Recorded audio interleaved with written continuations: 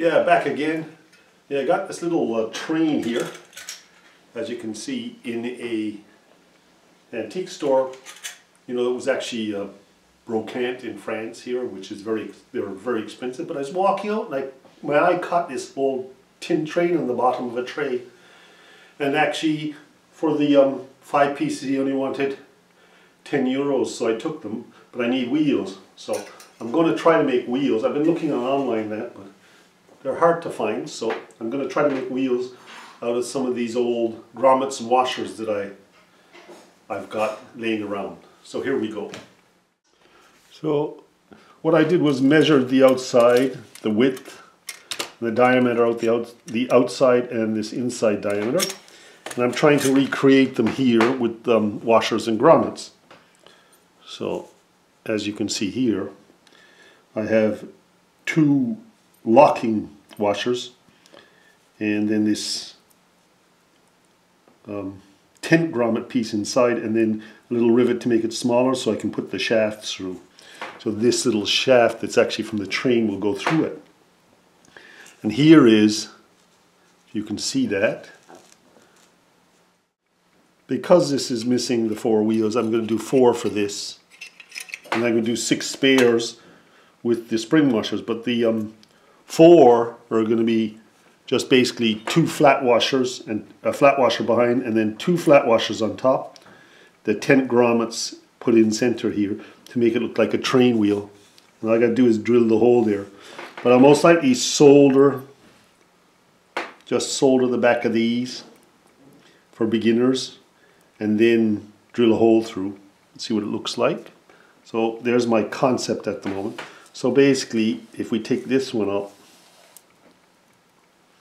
and we hold it in the train, we're going to have something like that. Let's see, in the end, like that. There we go, as close as I can get it. Can you see that?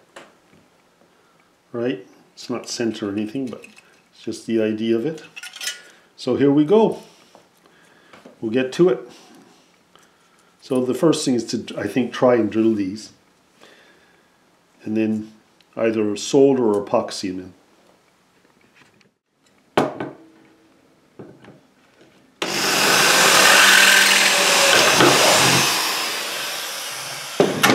So I've drilled all the rivets out so that the shaft goes in quite easily, as you can see. So I did some testing last night, and I glued a couple of wheels together. I'll show you how I did it, but I came out with these, look. Quite nice. They just need the center piece put in, like that, which maybe I should have soldered in first, but you know, I did my quick thing again. And then I got the split rings and put them on. They look pretty good. I mean, at the side you don't notice, there's a little split ring there and there. We'll fill those in a little, but they look pretty good. I'm pretty happy. So I got 4 of those split rings and 4 of these flat washers, which look a little better. You know, if you had them without this here, it'd be a nice car wheel if you just rounded that off. Huh?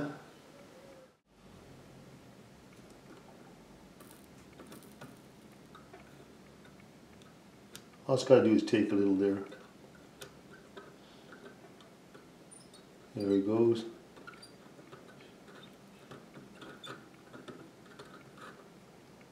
That'll hold it. The other side a bit. It's never coming off, so you don't have to worry. I always do a little extra.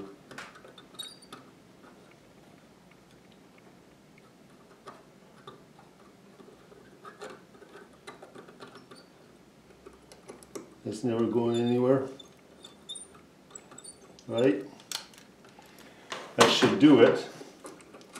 So there we have the hub of the wheel. Yes, I'm just going to take the chrome off of this so that the solder takes. You have to do this with all your parts, so get used to it. Make sure there's a little roughness and not shininess, you know, on the washer, and then we're going to solder those 2 together now. I'll do one and then we'll see how it goes, but I want to make a little bit more fixed train wheel this time.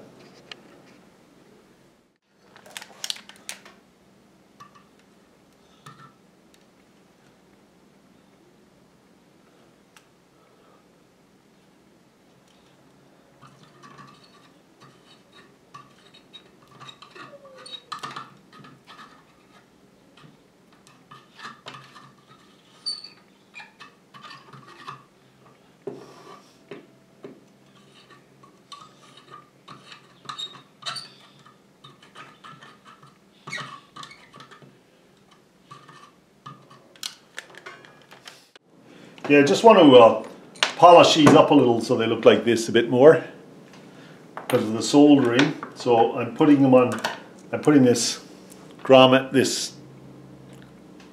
screw through the top of the piece, put it in the drill, tighten it up, and then you tap with the hammer just a little bit so it's good and tight, and then you just in your drill here, somewhere where it's safe.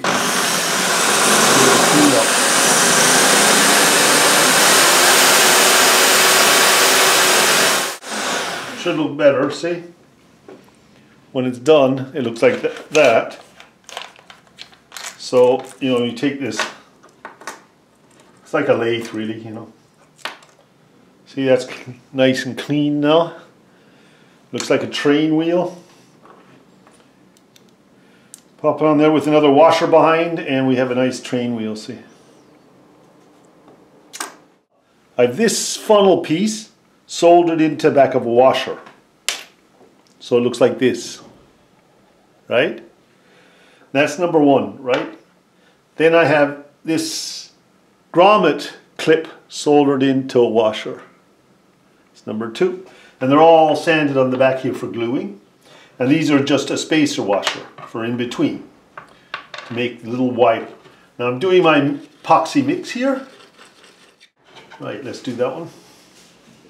Just going to glue this on there. Like this. Gets a bit messy. So I'm going to put that on there. Alright. And then this one goes on top like this and we have a train wheel. Let's just try it. And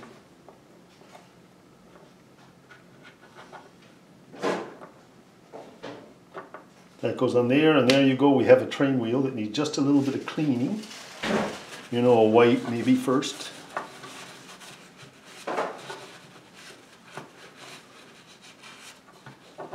You can always leave it dry for a while and then scrape it.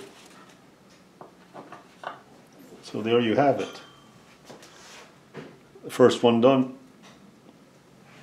I'm going to let that dry and we're going to do another 4 of them. And we'll have another cartwheel done. Or carriage wheels. Yeah, so to finish these off, I'm putting a little filler around in here and rubbing it with my finger so you get that nice look in front of it kind of being all one piece. So I'm just doing that with these last ones here, the ones I did yesterday. So there we go, there's my wheels with JB Weldon. They're just drying up. And then I will clean them up and give you the last showing of them, but they'll dry there for a good 24 hours. They're rock hard. So there are the 8 complete and they're drying. Now I had some that popped out in the middle because I epoxied them and didn't solder, or the solder came off when I tried to clean with the drill. But in general, I'm happy with these and they're going to go on my little train cart here. You know, these nice indentations won't show, so almost like you put these on, you'll see, and put them in here like this, and they'll look lovely. I just need to get a little insert in here, plastic, maybe a plastic straw. But these do fit. These ones fit here. They're actually quite nice. There you go. 4 of those in there. And they fit on the shaft you know, quite loosely, so they'll spin nicely. So there you have it, train wheels. Yeah, there's the coal car complete. Needs a little bit of adjusting, you know, but you know, they were quite tinny, kind of plain. And as you can see, I've spaced these wheels nicely because they weren't spaced. You can space them up and down to make them fit the track so they stay on the track. And here's my original one, my new ones. Heavier pieces because they're not tin, they're washers. But you know, they look quite good on there. You wouldn't know the difference. Once you're down here like this, and maybe I'll paint them black, I don't know. And I've just cleaned it up a little so you can see it. And I have an engine to do yet, which I still have to work on. So there you go.